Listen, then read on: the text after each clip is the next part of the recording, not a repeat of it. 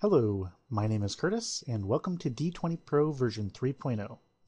In this video, we'll be going over the newest feature called the Marketplace. To visit the Marketplace, we must log into our D20pro account. So we just simply enter our username and password and then press the green OK button.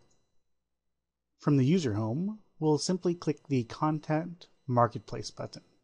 This will bring up the Content Marketplace window. And on the left-hand side here, we'll have the drop-down menu. This gives us all the different categories of the downloadable content. Currently, there are two categories at the time of release. The D&D 3.5 supplement, which is the D20pro Deathmatch by MindGene. And we also have the Overhead Minis. This is by Devon Knight, and we have some Token Pack 1 creatures.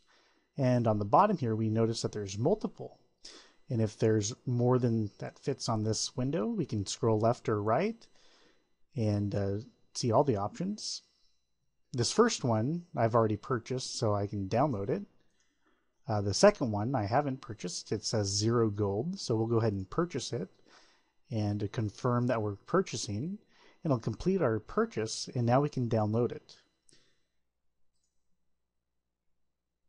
Then, after the downloading is complete, it will give us an information that the content has successfully downloaded. Simply press OK.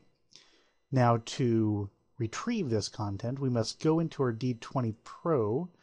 So we'll just log off and go into our Judge application and go into the campaign world that we want. Then from here, we can go to the D20pro menu and go down to our Download section. You can see I've already purchased some other material from them.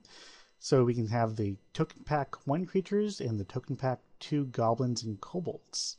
Since I've already imported the Token Pack 1 creatures to my D20pro, let's go ahead and do the Token Pack 2 with goblins and kobolds. We'll just simply enter the import, make sure everything is selected, then press OK.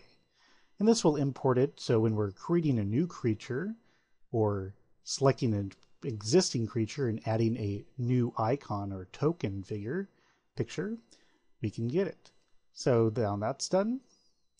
And in the library, our creature tool, we'll go ahead and create a new one. Click on the edit creature token. And these are going to be under the Devon Knight. So the first one here is a Token Pack 1, and it contains all of the tokens from Devon Pack 1. And this one is the one that we just downloaded and added to our D20pro. As you can tell, downloading content from the Content Marketplace is quick and easy. And that has been an overview of the Marketplace.